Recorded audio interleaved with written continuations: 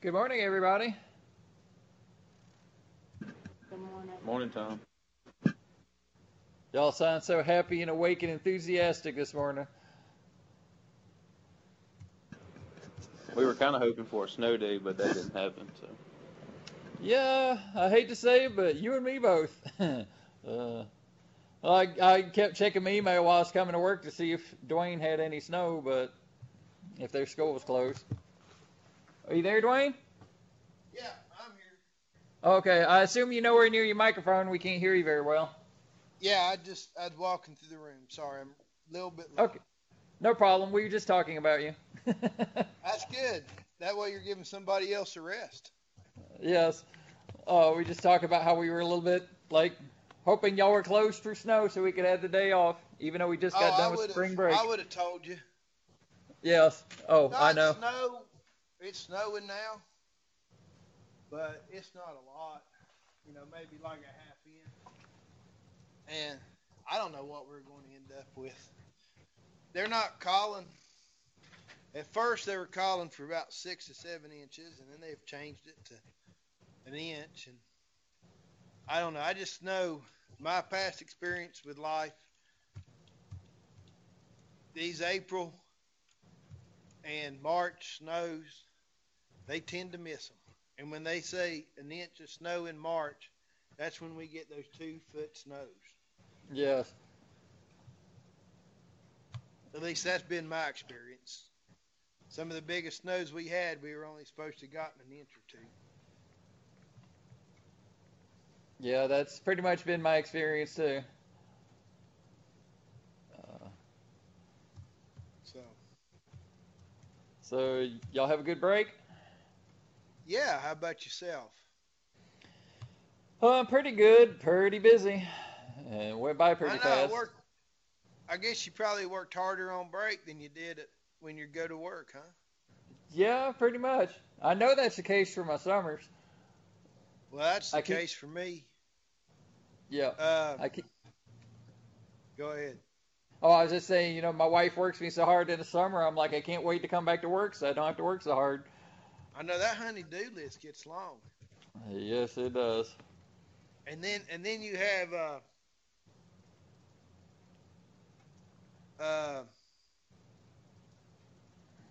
what you got to get done on the farm, Yep. and And dealing with all the things that break down. that's right. And then they just don't understand some of that. Yep. Uh, Uh, I don't have your exam up on Blackboard yet, uh, so I will try to get that. Completely forgot to do that yesterday. I'm not gonna lie to you. But I will get that up there this week.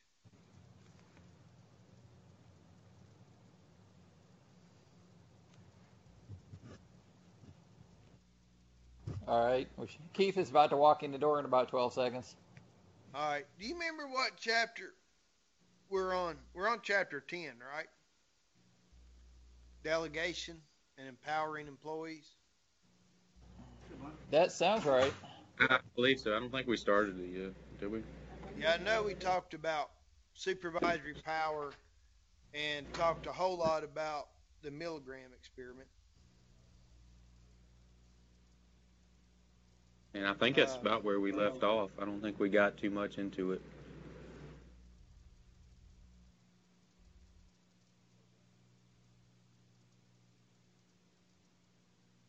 yeah, I think we quit at chapter 9. And I think I got chapter 10 on this exam. So, uh, while we're waiting on Keith, He's here. I do have, and Jasmine, I did not check. I don't. Did you email me that decision scorecard yesterday? Again. Yes. Okay. Yes. All right. I haven't checked my email to know if I got it, but I will get it graded. So that just leaves you the offer letter and the rejection letter left to do, right? I believe so. And did you do the compensation? I can't remember what we talked about yesterday. I still have to do that one too. Okay, those three. Uh, I've got, and for you online students, everything you've got submitted, I've got all your grades on Blackboard. So if there's something out there that's not showing a grade, I don't have it. So Aaron, and I'm not picking on you, Aaron and Evan and the online students, and the same goes for Keith and Jasmine. You can look at your grade, your grade center, and if it's blank, I do not have that assignment. Now, if you emailed it to me, I might not have gotten it because Jasmine had emailed me one and I didn't get it, so she had to resend it. So, everything you've sent me, I do have graded. Or everything I received, I've got graded. Dwayne, I had emailed you the interview questions and everything week before last, I think. Okay. But I can resend it. I guess maybe something didn't go through, I guess. If I don't, I went through my emails,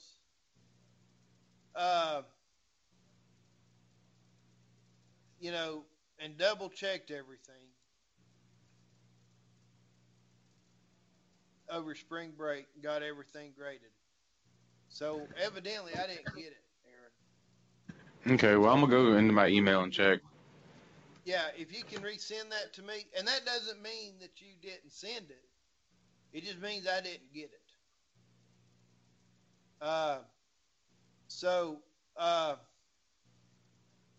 If you could resend that to me, I would appreciate it. Okay, I will. And I'll get that graded for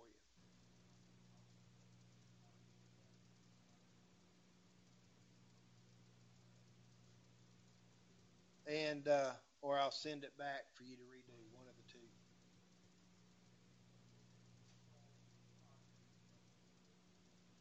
So, any questions regarding your assignments? You're about done with them. Keith and Jasmine, Keith only got 2 to do. Jasmine, you've got 3 to do. So the next one is due is, the next one is due is acceptance, rejection letters. Yeah, and if you just want to go ahead and do them and get them out of the way, you're more than welcome to. Okay. I'm pretty well versed in the rejection part. I don't know about the acceptance part. Well, just look at that grading rubric. Yeah, if y'all just want to go ahead and get those done and get them out of the way, that's fine with me. If you're one evening and you don't have anything to do and you say, I'm just going to do these and get them out of the way and get that monkey off my back, you're more than welcome to. So that's all right. So did everybody have a good spring break? It was nice and too short. Yeah, I agree. I had to work all week, so I made a little extra money. Well, you and Jasmine worked all week. Tom and I worked all week. Keith, I don't know what you did. You're retired. I guess you worked too, didn't you? There on your little place. I went to visit Noah's Ark. Oh, and yeah, that's right. I got that picture. If you answers your questions, go to creationmuseum.com. They'll give you all those answers to your questions. Okay. Yeah, Keith was the only one that traveled over spring break this time. So that's cool. I've heard a lot about that, but I haven't been there. But anyway, I hope you enjoyed it. That's in Kentucky. It's Williamson, Kentucky. It's about 30 miles south of Cincinnati. From South Hill is probably about 8.5 hour drive. All right.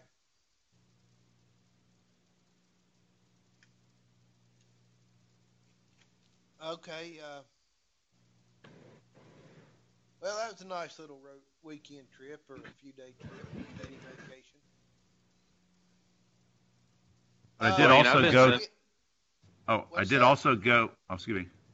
Also, first part of the week, I went to the 2-day governor's agriculture trade show. That was kind of interesting, and I did get a possible job offer if I wanted to become a council, represent the Philippines agriculture and for Virginia Commerce.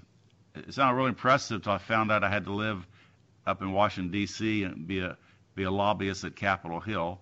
But there's a lot of opportunities in agriculture for people who want to get into, I guess, be one of the middlemen, the brokers between the various countries representing the state and also representing the state in those countries too. It was a very interesting conference.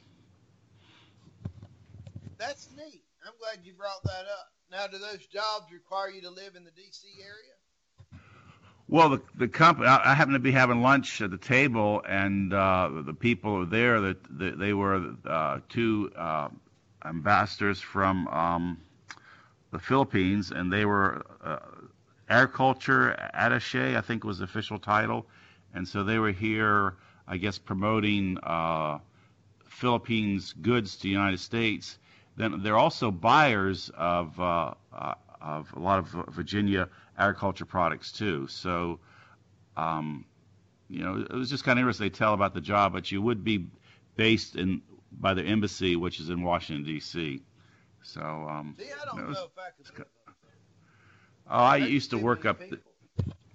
The problem is, a trip that takes me 5 minutes here around South Hill in Northern Virginia, D.C. area would take you an hour or more, and it's just too many people, and I don't know, it's just a very stressful place to live, and very expensive place to live.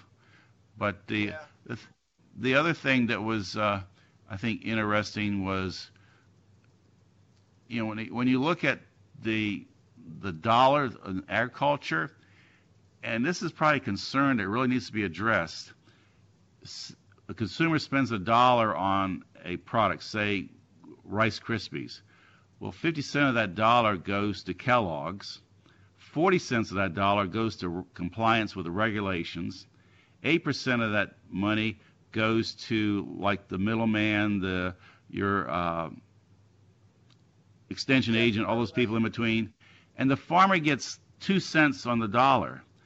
And I was thinking that, he could take his money, sell everything, put it in a safe treasury note, and I think a treasury note's about almost 3% there, and get out of bed at noon and making more money than getting up at 6 a.m. every day and busting his butt. So I think that's something that's got to be really addressed. This is one of Tom's classes. He talks about that.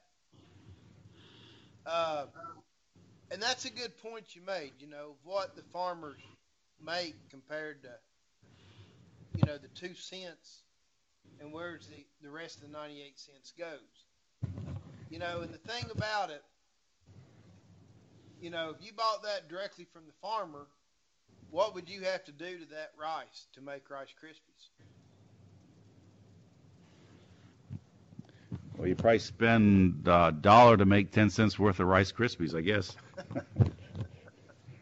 Yeah, so that processing, getting the hull off the rice and getting it cooked and puffed up and getting it packaged and paying for the advertising, all that stuff costs money as well. So, not to mention the transportation and the storage. So, all that,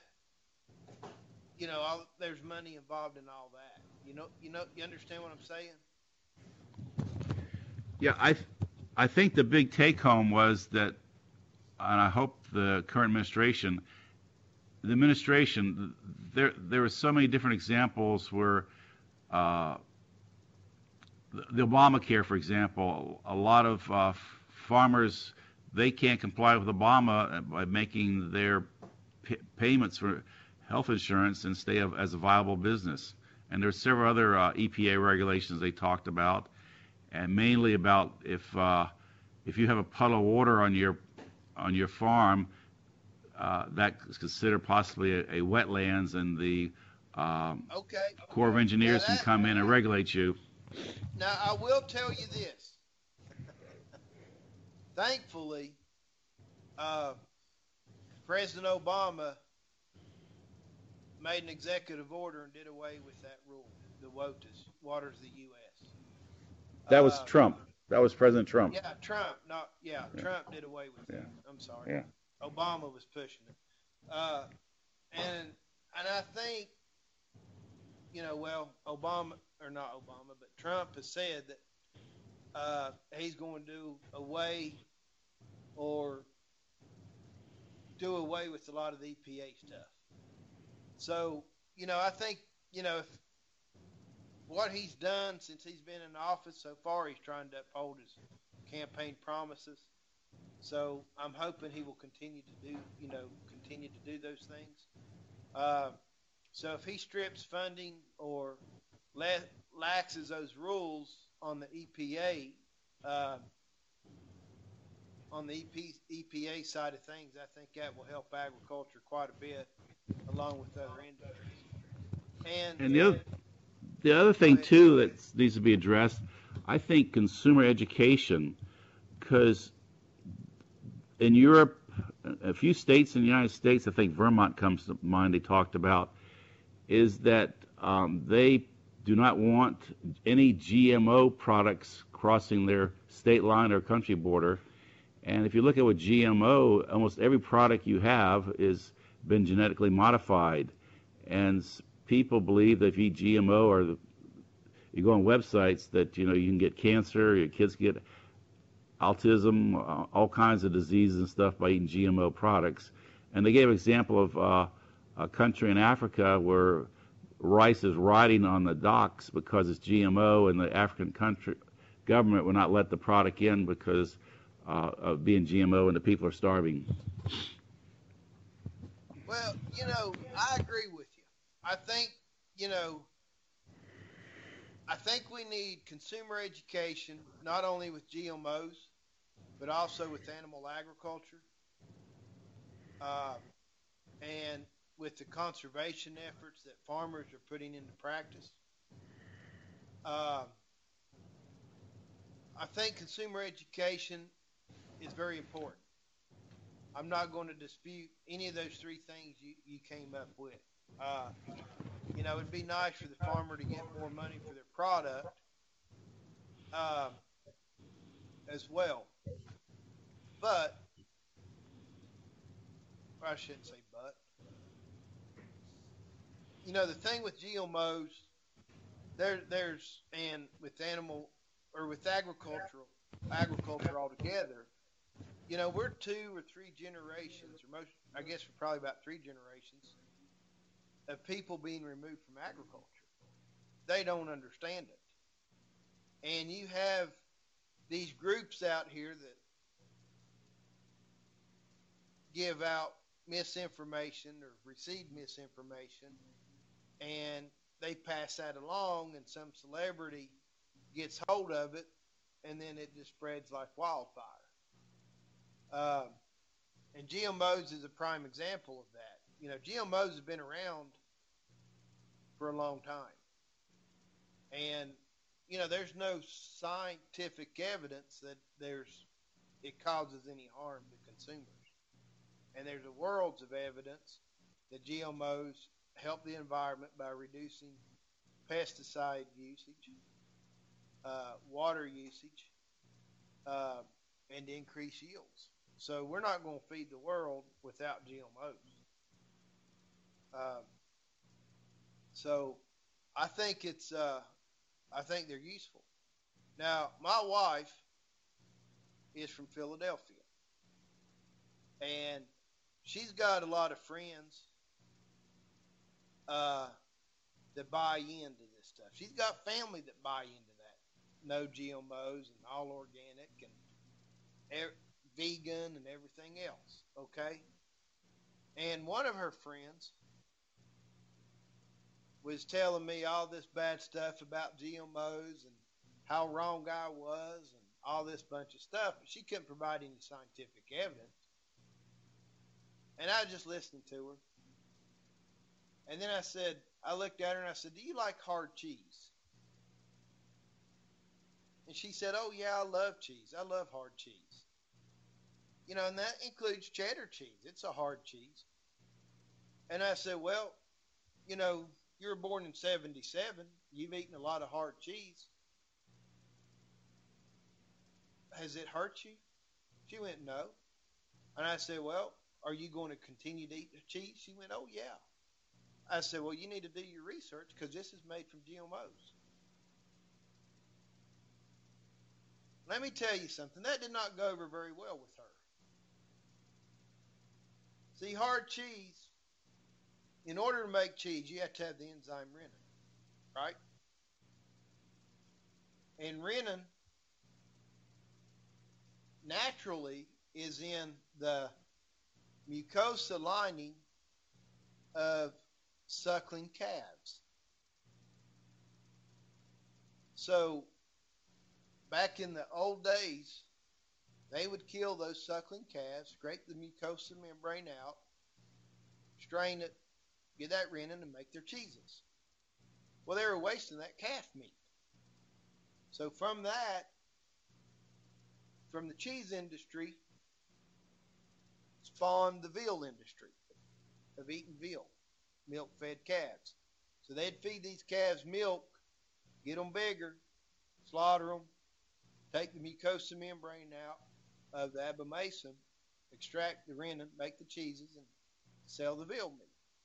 You know, in the 70s, PETA started hitting the veal industry really hard. And these scientists saw that was on the writing on the wall that the veal industry was going down. So they're going to have to do something to save the cheese industry. So they modified some bacteria to produce rennin. And that's where rennin is produced today, from GMO bacteria. And I can tell you, she did not like that story at all. I don't think she likes me very much because I don't see her way of politics, and her, when I educate her on agriculture, it aggravates her. She likes to have the last word. But Yeah, it's that- interesting. that's- I have to get at her. That's something I didn't know.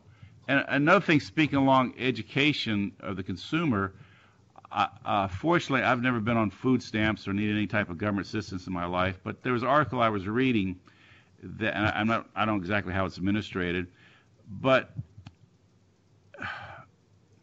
you know, when I was a college student and when we were first married, we budgeted our money and we shopped the sales and, you know, try to spread our dollars as much as you can. But you have people who are not doing that, who are on government assistance, and they're going the Whole Foods and going the organic route. Instead of paying 99 cents a pound for whole chickens, they're paying 4.99 cents a pound because they're getting organic chicken. You know, there's something that's wrong with that. I mean, they should be stretching their dollars like the taxpayers have to, instead of trying to go out and get the T-bone steaks and the lobsters. I don't disagree with you.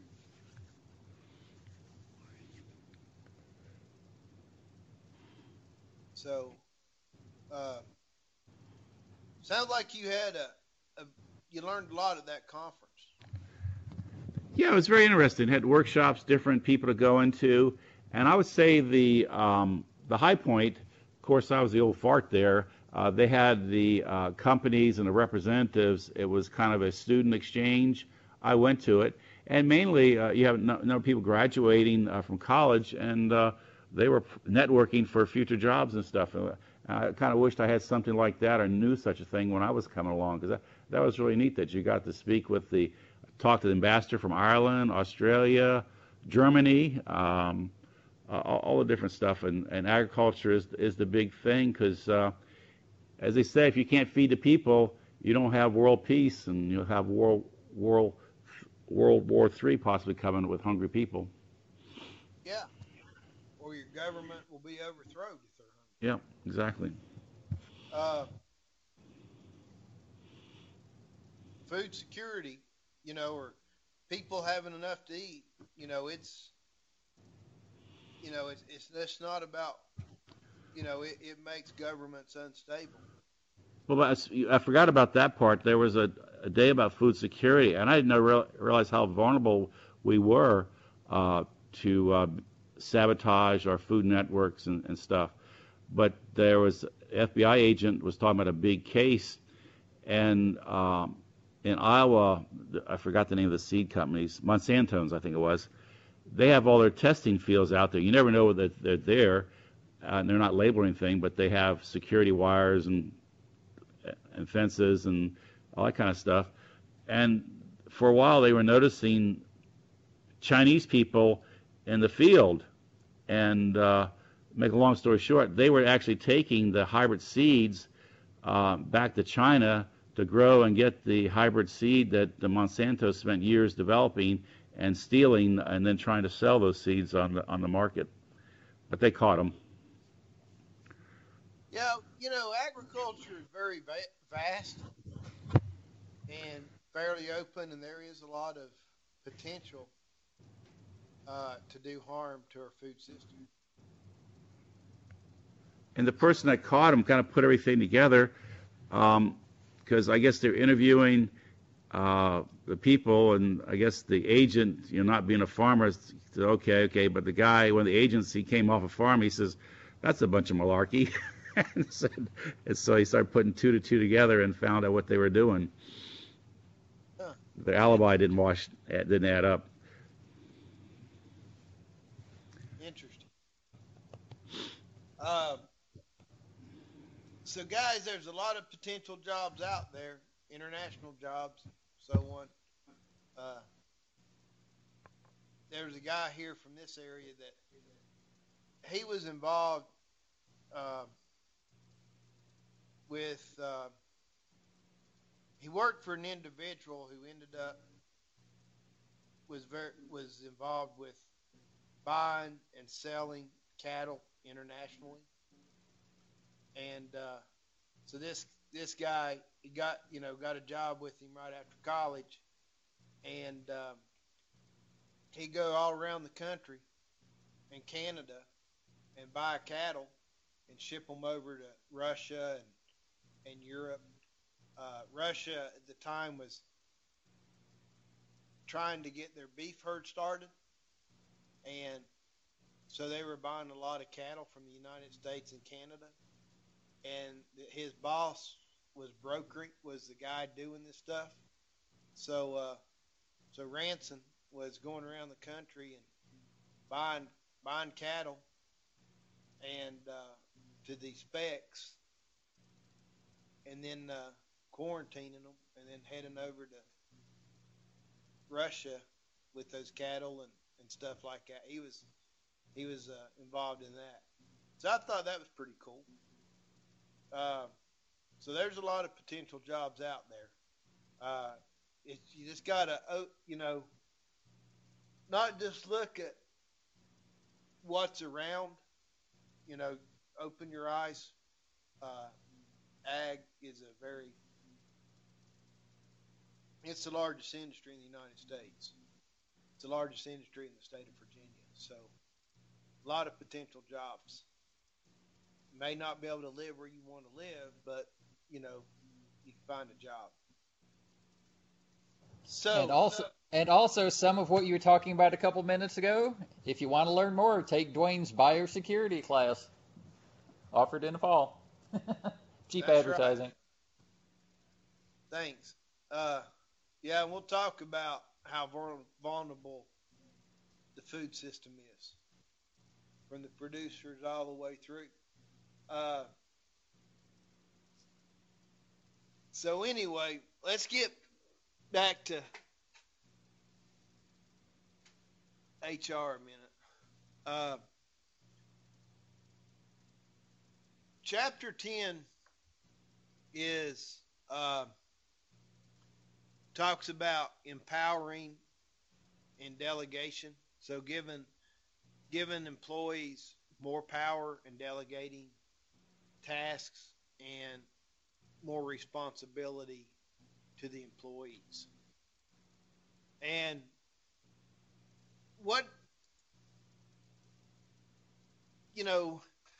when you're in, doing, farming or running a business or whatever, the crux of management is going to be decision making. You're always going to have to make decisions. And the bigger companies, inside and out, both outside of agriculture, most businesses, they're divided between those that think and those that do. I mean, that may sound very simplistic, very mean, whatever. It's just the way it is. You have management making decisions, and you have the workers carrying out the decisions that they make. And the thing,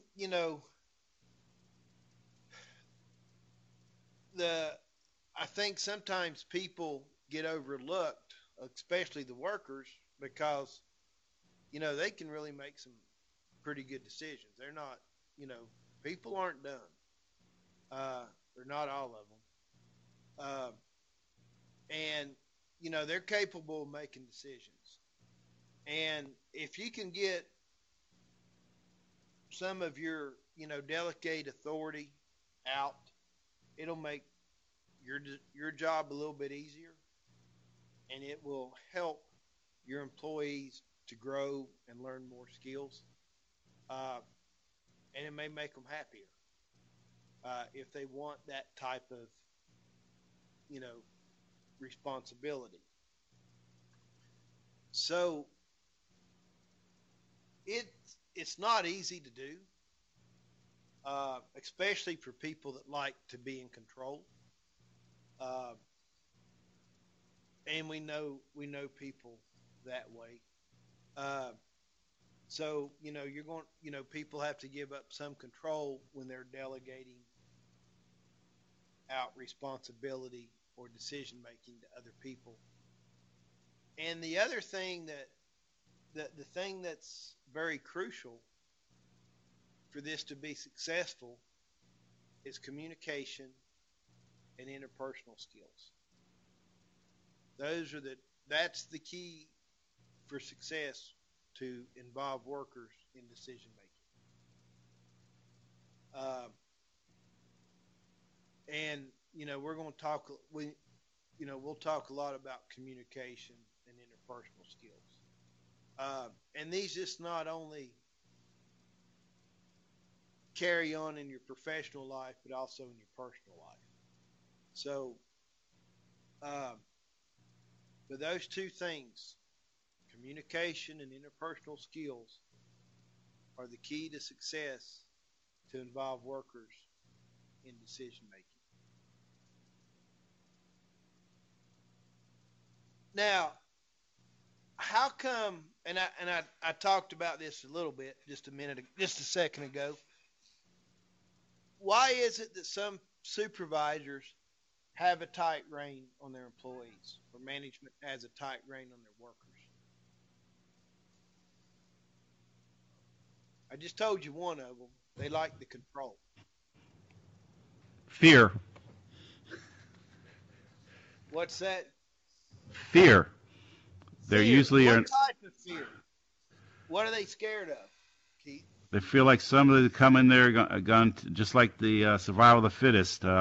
Someone's waiting to take their food from them. So they're protective of their territory, protective of their job, everything around them, and anybody is a threat to them, they try to neutralize that threat.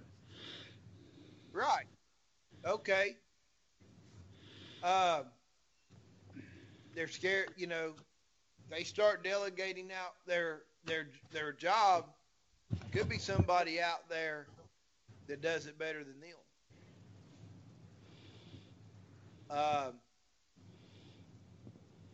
That's a good one. Book didn't even talk about that one. He ought to add it in there because you see that a lot. Yes. And it's kind of funny, and I don't know, things I've noticed, the people that like to be in control and have those control issues, it's like they're the ones that are so worried about their job. Do you see that go a lot hand in hand, Keith, in your... Very, very much so. And as a sign of insecurity, and upper management's one of the first things they notice, because believe it or not, in my side of business, the more people you passed up the food chain to higher levels meant that you got recognized because you were supposed to train and really promote the people and develop your people. I would say it was one of the criteria for getting promoted in my business, the number of people that you could promote and move them up into the next level of competency. Okay, that's cool. And for somebody to do that, to train other people and move them up the chain, well, they have to be pretty confident, don't they? They can't feel threatened by those other workers. Yeah, because we worked independently, and basically you had to know the whole business, and so they wanted you to get experience in all levels and all areas of the business. So a lot of times when you're in negotiations and stuff and you don't have somebody there in the room that you can turn around and say, hey, what do you think about this? You have to kind of know, okay, the whole game plan, you make this decision, what's going to be the ramification of your decisions on the whole corporate level. And that really aids you a lot. And if you made the right decisions, you were rewarded very well. And if you made the wrong decisions, you might be looking for a new job. Right. Okay. Thanks. Very interesting. And in that type of situation where Keith was in, you don't see that. I don't think that's very common, is it? Actually, I haven't seen it a whole lot where they try to, you sit there and train and move people up. It's like what I've seen is, that's ideal. Because you're bettering, you're teaching the employees new skills and giving them a chance to grow and learn and increase their income, which is what workers want, or good, but I don't know how much that really happens. It goes on quite a bit, but you probably don't realize the game plan. Usually, Okay. a good manager, he is thinking of his survival too, and he is climbing the corporate ladder to be promoted. And when he gets at that level position, say a CFO or CEO, and a lot of times you'll pick up the paper, a Wall Street Journal or a business article, watch it, so and so reorganizes this and that, and so has resigned because he wants to spend more quality time with his family or whatever the reason may be. That person brings in his whole team. So all the people he's trained over the years in that, he's put them in strategical positions. So then he kind of makes his cabinet, and he's got the key people that he can trust and depend upon, helping him run the company. and actually, when I used to work for Conseco Finance and GE, in both cases, that was one of the things that they were pushing when they were evaluating managers, is how many people were coming up through your department and moving up the ladder. Okay. All right. So it does happen more than I think, and that's probably because I've only just been in the ag industry, and mainly on farms or uh, in a teaching or educational type role. Um, so I haven't experienced that. So I misspoke. I apologize. Uh, It was so probably going on, but you weren't aware of it. I said it was probably going on, but you weren't aware of it. maybe it might have been, but most of these, the farms I worked on, it was a family owned deal. Yeah. Now, when I was at Stewart's, that's a corporation owned by stockholders. Uh, my manager, I I think it went on there, but I think we also knew there was no room for advancement unless there was a death. Uh, because what happened, Zan Stewart was the head honcho, and he reported to the stockholders. And then you had Robert Wampler, who was a general manager, and then you had a farm manager.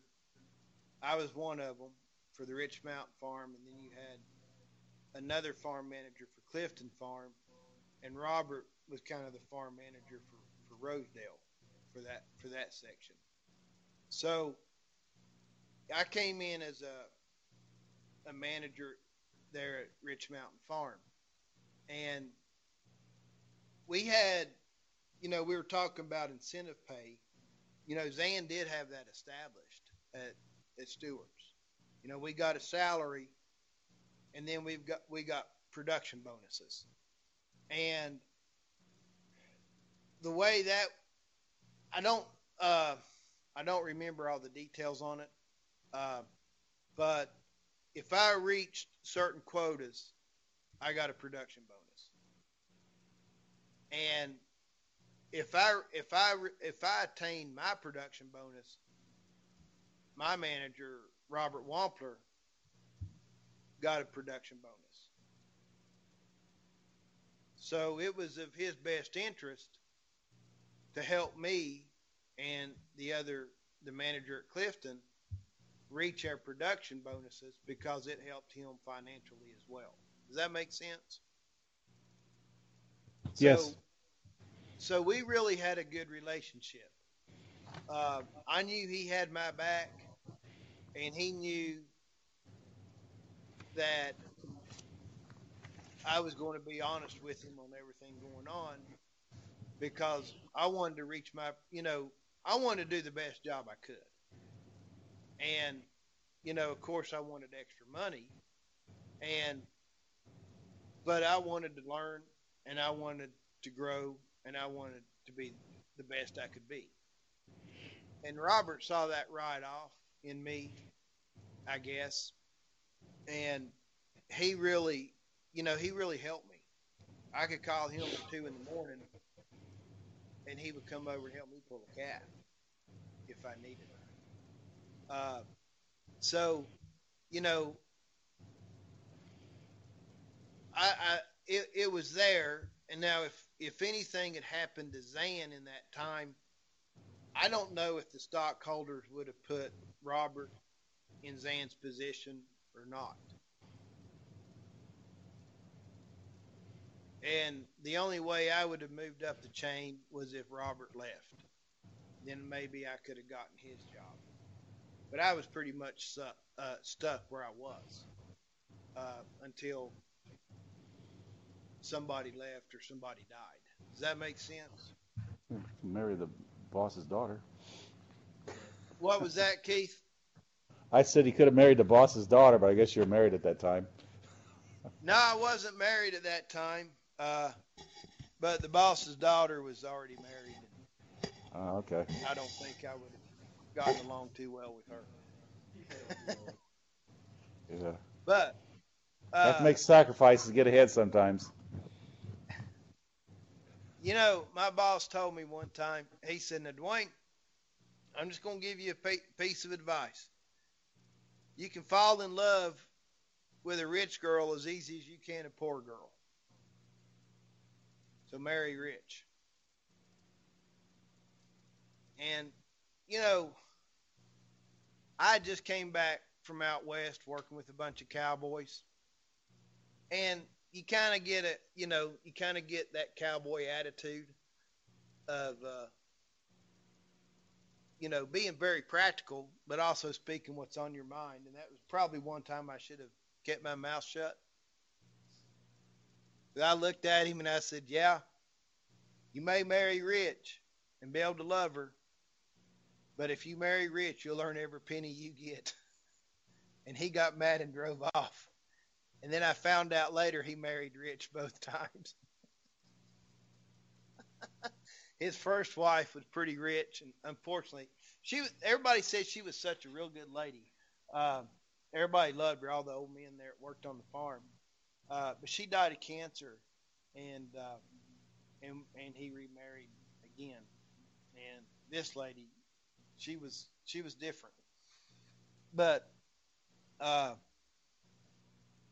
he didn't. I shouldn't have made that comment.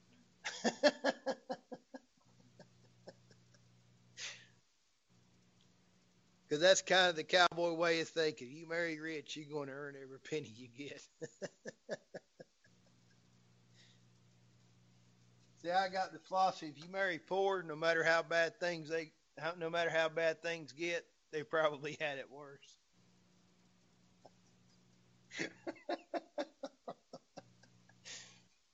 But anyway, enough of my philosophies on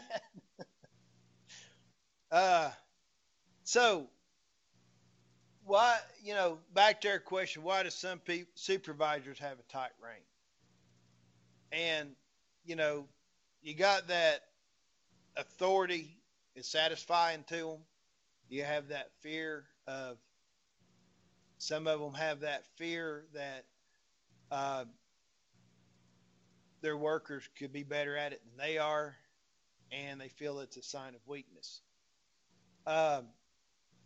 And the other thing could be is that they have the attitude that workers don't make decisions well, or they don't handle responsibility well. And sometimes that may be the case. There was this one guy, I can't think of his name, but Tom, you probably know him. The guy that used to manage Ware Menangus. You know who I'm talking about? No, I'm terrible with names. All right. You're familiar with Ware Menangus, though, right? Yeah. Before they sold out? Yep. Okay, Ware Menangus was a premier Angus seed stock producer, and they were located up there in the Shenandoah Valley. Very famous for the quality of cattle they produced for their registered cattle.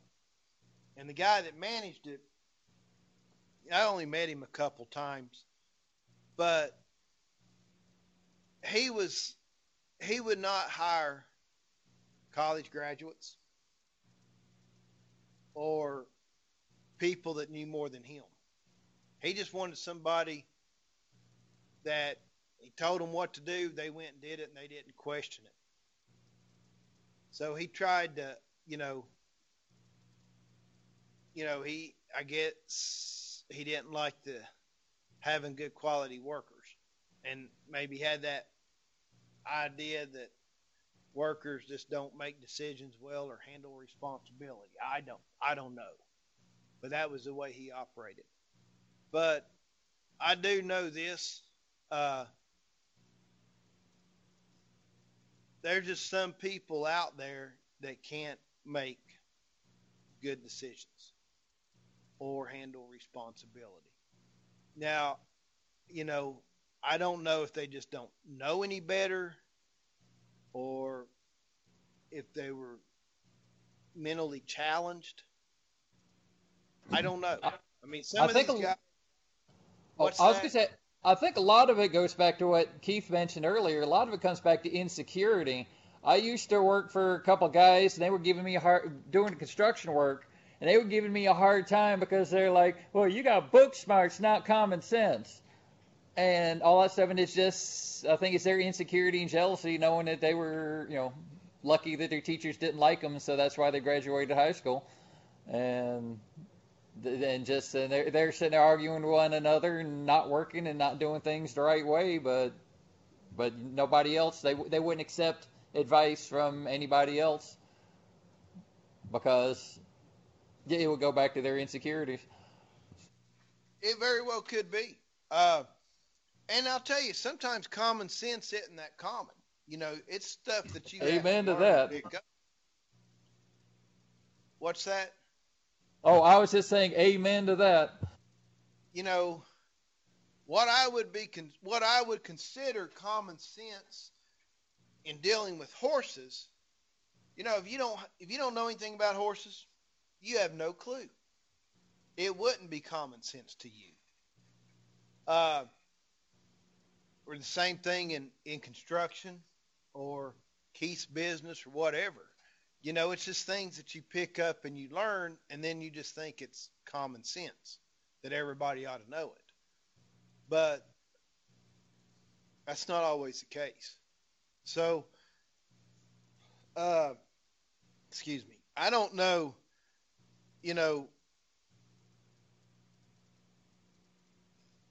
how much, sometimes I think people get labeled that, when they just don't know. They can learn it. But like this one guy, he was a good guy. I really liked him. And he was a worker there at Stewart's. And he never complained. He would be there, if you had to start work early or stay late, he was right there with you. He'd do whatever you asked. You couldn't beat him. But I think he might have been mentally challenged or something. I don't know. You couldn't send him out to do something on his own if it was anything more complicated than cutting down cedar trees. Like, we asked him to hang a gate one day, and he put the gate right on the ground, and it wouldn't swing because it was resting on the ground, and he drilled in the gate stobs to where the gate was right on the ground. Might have worked if it was level ground. You just dealt with it a little bit, but we had to raise it up a few inches, take it off and re-drill those holes. But he didn't know. But and if he was never been around agriculture, you'd kind of say, okay, I understand that. But he was raised in agriculture, and that's all he'd ever did was work on farms. So I think might have been a disconnect. And I'm not knocking him or anything. I really liked him. He, if I could just he'd be a type of guy I would want working for me because he was dependable. You knew he'd always be there, and you could show him how to do something, and he would do it, and he would do it well. But you just couldn't ask him to go do something that, whether or not he, if you had any question on whether or not he understood, you couldn't tell him how to do it and send him out to do it. You would have to take him out there and work with him and make sure he understood it and did it a few times, and then you could leave him alone to go do a simple task, or what some people would consider simple task. But he was just a good guy. I really liked him. But some workers just don't have that ability, is all I was getting at. And sometimes the supervisors don't even give them a chance to figure out whether they have that ability or not. So it's just the mindset sometimes of the supervisors that they can't make decisions or handle that responsibility. they don't really know.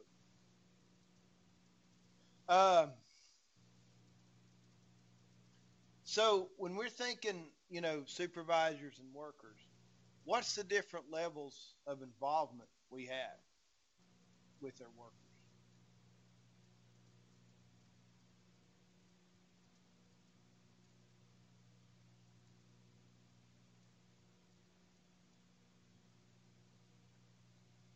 Don't understand the question. I know. I with the blank face you were giving me, I don't see Jasmine and Aaron there. There's different levels of involvement between management and the workers. Okay, uh, and they how much, when, and to what extent they involve the workers. So some management groups, all they do is just tell the workers what to do, right? They don't involve the workers at all. They just say, okay, here's what you're going to do. Get it done.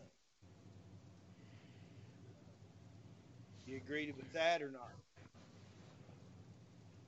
Well, I think each task has a different level of delegation and responsibility. Depends if you're putting a fence up, it's probably very simple type of procedure. But I know nothing about horses, but imagine if you're going to train a horse, it's pretty involved, and you want to be hands-on and make sure that every step of the way that you're there, make sure they don't get kicked in the head by the horse.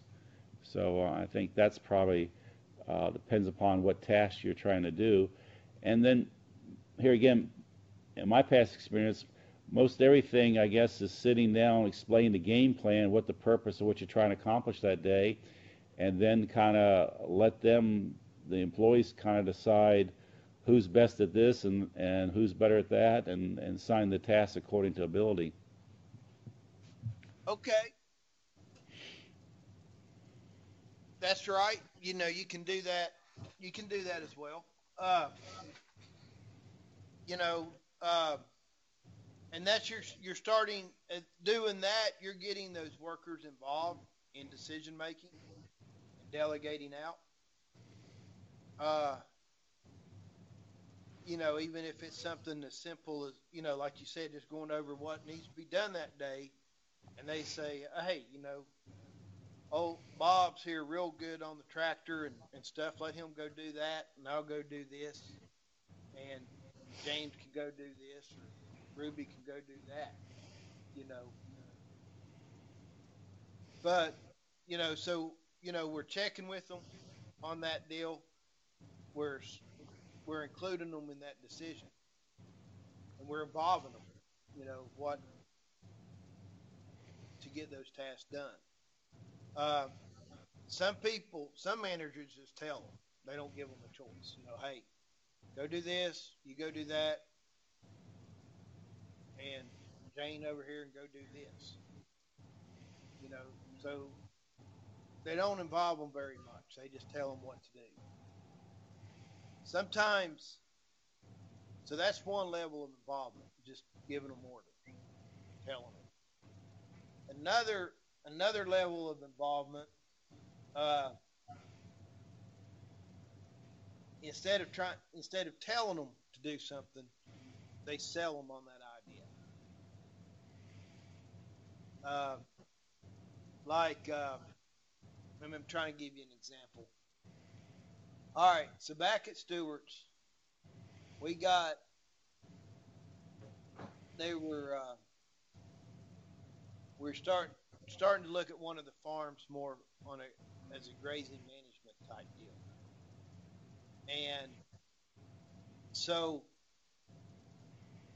instead, so the way they approached it was, okay, here's what we're going to do, here's our goals, and they tried to approach it as a salesman selling the workers on the idea of keeping up the fences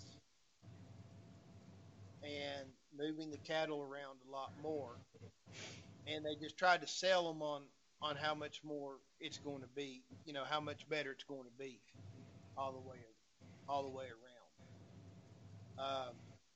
So they didn't check with the workers first, and I'm not saying they needed to. They just said, okay, well, I'm just selling this idea to you, and then tried to get the workers to buy in on it. Does that make sense?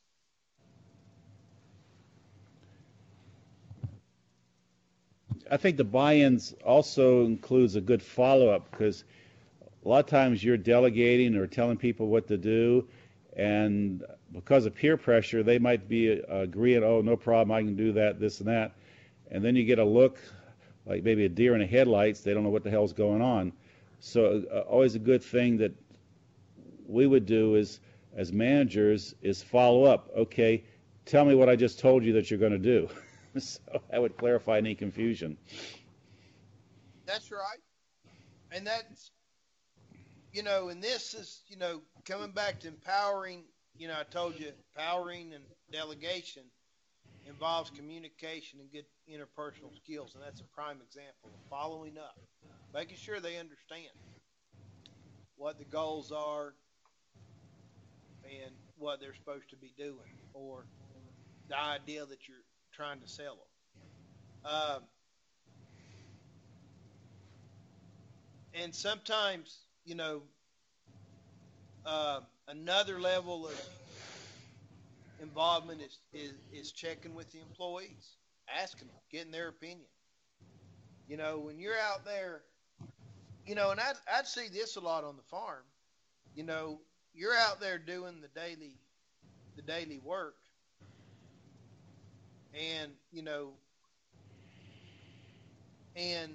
Robert would come by and say, "Hey, Dwayne, we need to say upgrade the tractor. What do you think, Melton? What do you think we ought to get? We need to go bigger. We need to go smaller." I mean, that didn't happen. I'm not, with regarding to with the tractor, but it was, he would come to me about it.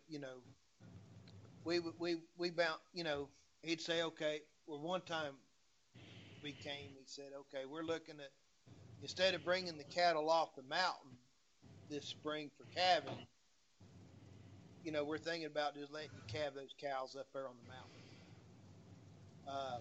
And it's probably about another 1,000 feet elevation difference between the headquarters there at Rich Mountain and up on the mountain. And what's the good points and bad points of it? Because what we did, we brought them down off the mountain, and we used our hay fields to calve them in, and then we'd move them back out as soon as we could off our hay fields. So they were looking at keeping all the, going in there and grazing the hay fields, then moving the cattle off and then go calve them somewhere else, because we had about a 2.5 month calving season. They didn't work on the hay fields that long. And the only other place we could do it was up there on the mountain in some of those the smaller boundaries up there. And so so we discussed the pros and cons of that, and came to the conclusion that it would be safer for everybody involved to bring those cattle off the mountain and use our hay fields to calve it.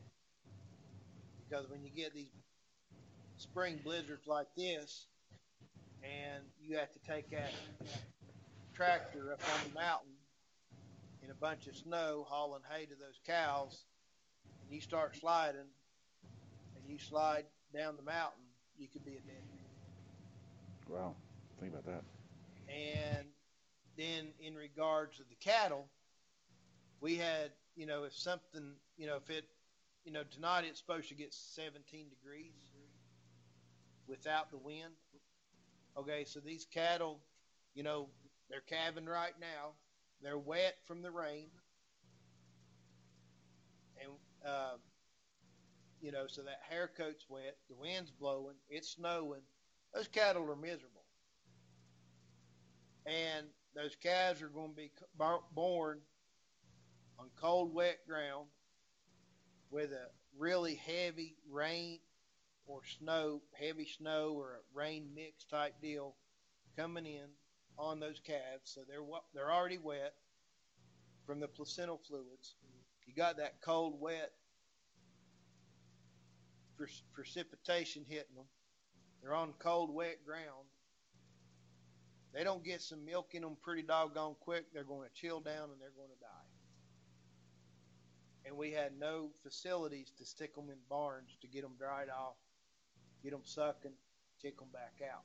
Once they get up, get moving around, get dried off and suck, they'll be all right.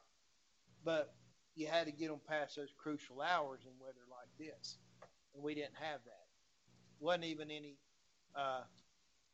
working facilities up there if we had to get a cow in and pull a calf. I just have to rope her and tie her off to a tree and pull the calf. So we discussed all those pros and cons and made the decision. So they checked with me on that. They included me in that decision. So you can check with your employees because they're there where the rubber meets the road, and they'll have a lot of suggestions on how to do things better or to avoid problems, and including them in the decision. And then sometimes, ideally, if you got good, capable workers, you want to involve them, help them, get them involved in that decision making. I think they have a lot to offer. So, in order to have your workers involved in decision making and giving them more responsibilities to do, what are some of those supervisor attributes? What type of supervisors? What are those attributes of those supervisors to involve those workers in there? I think it goes back. I think it goes back to your mentor that you talked about a few classes ago, that he would never ask you to do something that he wouldn't do. Yeah, and I knew he had my back. Yeah. At 2 in the morning or 10 o'clock in the morning, he'd be there. But I was, going back to what in that situation where Tom and Keith were evaluated on how they trained their people and moved them up the ladder.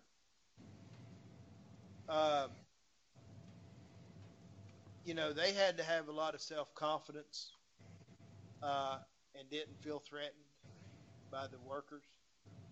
They had to have confidence in the workers themselves to be able to train them and throw more responsibility on them and get them moved up the ladder. I think trust would probably be a good word.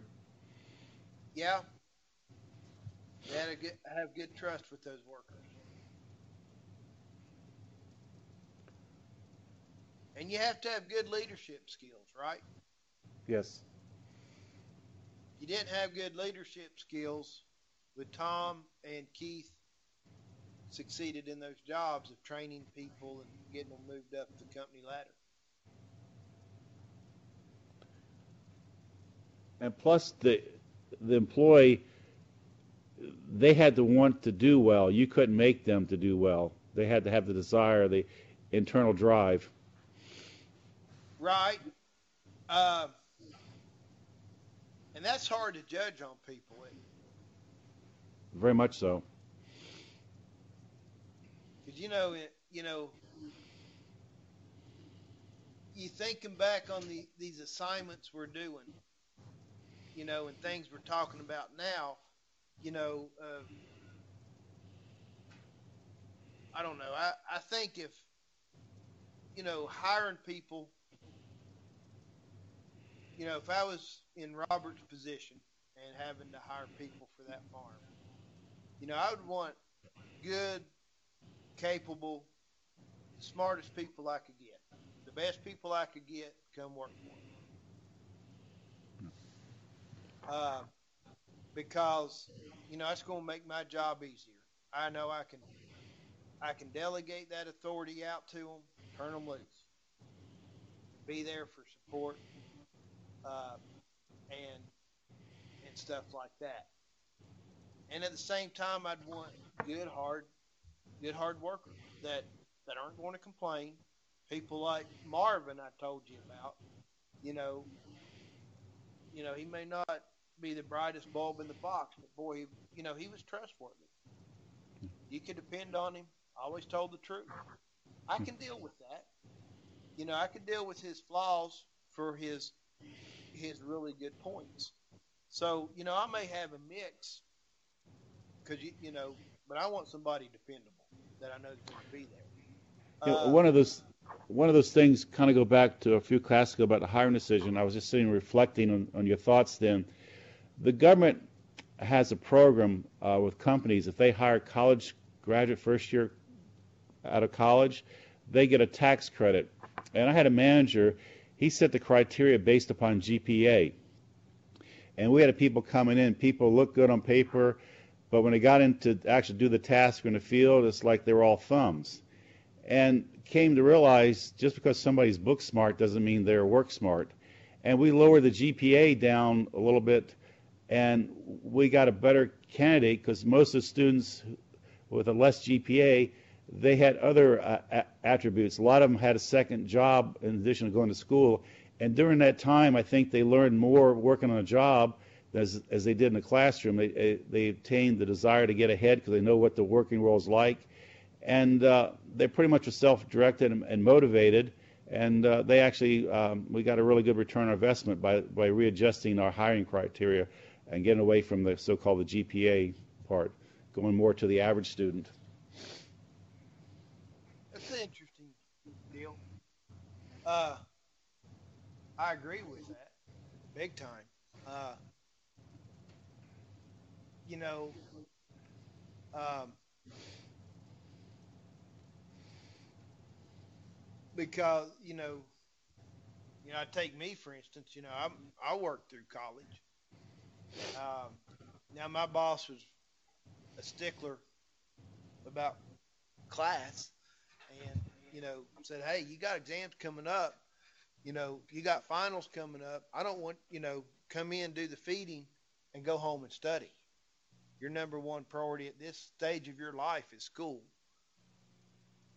You know, uh, I was very fortunate to work with somebody like that. Uh, but I was out there every day after class and every Saturday and Sunday working uh, for him. So it took I had that other job, and along with stuff I was involved in at college as well. So it was I stayed pretty busy. Didn't if I dedicated more time to studying, I probably would have had could have had a higher GPA. But I was working and doing extracurricular activities as well. So um, I don't regret it. But trying to we're doing this, going through this hiring process, you know, and looking at resumes, you can make a resume look good. Um, and people are smart. They'll tell you what you want to hear in an interview on your interview questions. Um, I had one of the students the other day sent in her. I was grading it over. She sent it in a while ago, but I was getting that graded. And man, you talking about some thought provoking interview questions? Man, she put them in there to try to figuring out that it was tell me type stuff. Tell me your experience with this. Tell me what you would do in this situation. You know, there were no yes and no questions. It was, tell me this, tell me that, tell me how you would handle this type of situation. And I thought, man, she's put a lot of work in this. It was really good trying to assess what, you know, that. Go ahead, Keith, you're laughing about something. Oh, No, oh, your mic's not on. just occurred to me when I was at this conference up in Richmond, I ran into a professor from Tech, and I told him what I was doing and mentioned Mr. Scales' name, and he said, oh, yeah, he spoke very highly of him and this, and I couldn't remember his name for a second, and it just came to me who he was. Yeah, and we just determined it was Dr. Geyer. Yeah. Like, that's just scary on multiple levels there. Yeah. Probably the worst He is looks like hitting the me. mad professor, doesn't he? Yes. Yeah. Yeah. And if he Boost actually up. remembers me, that makes me even scarier than anything. Yeah. Well, he said he did, so I assumed he did. But and the professor I was trying to remember his name was Dr. Jennings that I had. No, I don't remember. Okay, he was there. Yeah. He remembered him. Dr. Geyer is a character. Yeah, he was. Yes, he was. And such a good teacher. I thought he was. He held Yes. your attention. Yes, he did. There was no sleeping in his class. No, if he did, he threw an eraser at you. Did you ever see him do that? Yes, I did. He nailed the person who was sitting in front of me one day, but at least it wasn't me. He might have been aiming for me, but Just since you're talking about throwing a eraser, I'll relate a story. When I was a grad student, we had a visiting professor from Saudi Arabia, and a student put his foot, the sole of his foot, facing to the professor on the chair in front of him, and the teacher went ballistic, almost threw the kid out of the classroom. I couldn't understand what was going on, and this poor student was going on. But that's the ultimate insult in a Middle East country, to show the sole of your foot to someone. It's like, I guess, giving them the finger. And the teacher just went off on him. I had this one.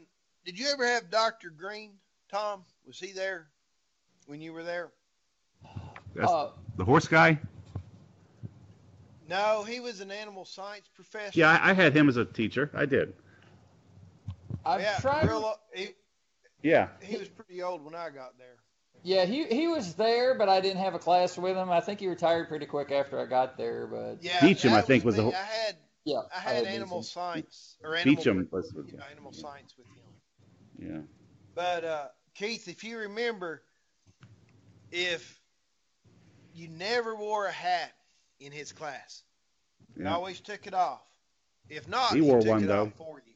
Yeah, that's right. What's that? He wore a big hat. He did, Oh, but yeah. he never had it on No. in the classroom. He always took it off when he came in the classroom, and he expected everybody else to remove their hats or caps in the classroom. His attribute that I can remember him, I made a comment one time in class that I could not stand lamb. It's the worst stuff I ever had in my life. Uh-oh. And I got a call from one time, and went over his house and had lamb dinner. It was the best lamb I ever had in my life. And he told me most people don't know how to prepare a lamb. You have to remove the connective tissue off of it before you cook it, and most people don't do that. Huh. Dr. Green loved sheep. He was a sheep guy. Yeah. Uh, And Dr. Beecham was the horse guy. yeah, Meacham. I like Meacham. Dr.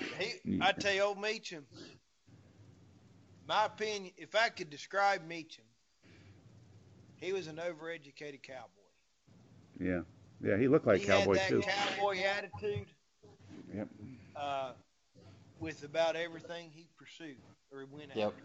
And he had the height for the basketball team though. Boy, he was big old tall lanky guy. Had that cowboy attitude.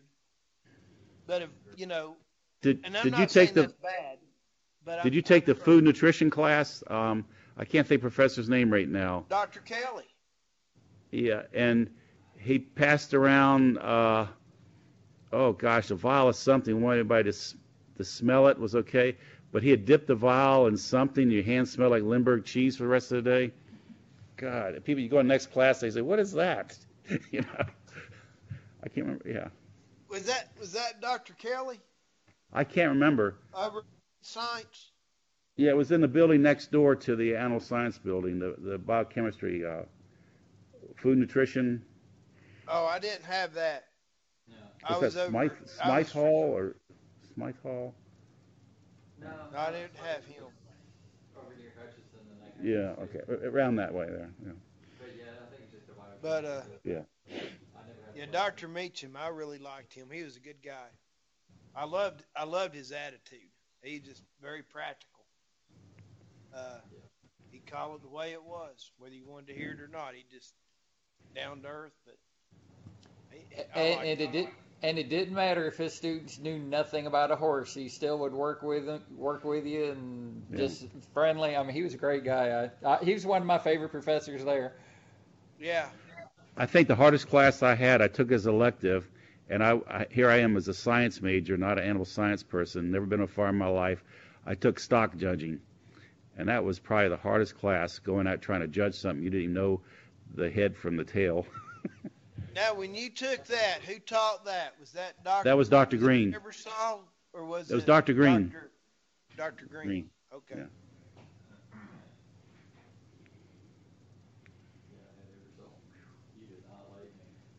Yeah. That was a hard class. I didn't know Dr. Green did the livestock judging. Yeah. So, guys, we're out of time. I know we got sidetracked a lot today and was telling stories and real life situations. Now, when's our test going to be? I don't have it up yet. I was just going to put it on Blackboard and let y'all take it at your convenience. So I'm trying to plan. It's like this week, next week, or I'll get it on Blackboard today. Okay, because I've got to be at a conference next week, and I don't know exact dates. I'm got to be there yet. I'll find out that's by the end of the week. Okay, gotcha. It'll be the same. You can just take it like at a testing center or something. Okay. Okay, so you put up today. That'll be good. So that'll give me time this week. Also, the metrics for our last two assignments, unless I missed them, I didn't see them on Blackboard. For the rejection. Which one? The last two, the metrics for the offer and rejection letter, and then the final offer letter. I didn't see those. Okay, let me pull it up. Unless I don't know. The grading criteria. Yeah. I got to. That's for the compensation assignment. I did that. First Okay. one, the second one's a hiring grade cover sheet. Got that. But it's on here. I did not go far enough down, or what? Yeah, I don't think you went far enough down because it's only like a few lines. Because the last one I had was the compensation assignment. That was as far as the metrics went. The compensation assignment's on a different one. Yeah, I know, but that's the last one. It's on the same one with the job description. Hiring Can you decision. see that on the Yeah, board? I got all that, but I didn't see that in there. All right, just keep on scrolling down. Oh, okay. Maybe I didn't go to the end. Here's your offer letter. For some reason, those last two pages didn't print off. Okay. So you have date, firm's name. Yeah, I go here. Name of your farm, title of the position you're hiring, the salary, the pay period. This leave policy, that's going to be, sick leave or vacation leave. That's not, if you leave me, give me 2 weeks notice. Oh, okay. All right. I've had that before with the leave policy. Leave policy, give me 2 weeks notice before you quit.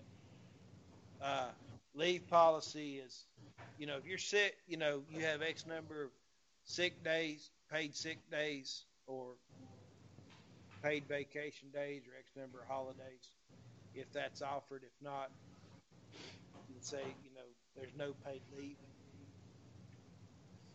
If you don't show up, you don't get paid. Benefits.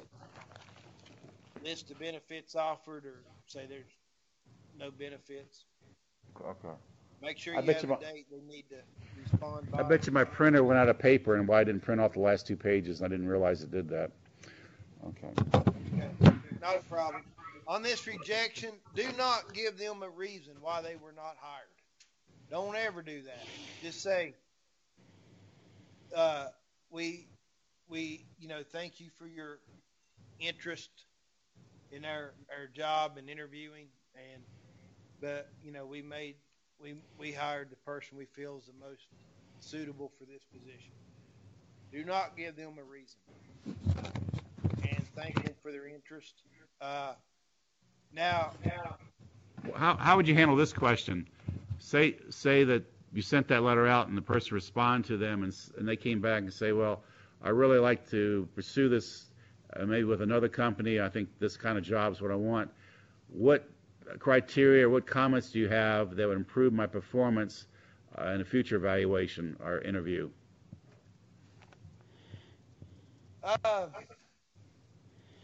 you'd probably want to be pretty general with that because you don't want to open up yourself for liability. Yeah. Uh, and depending what the situation is, you could say, you were a really strong candidate if they were. It's just that we had another candidate that was just as strong or stronger that we just felt would be better suited for our company.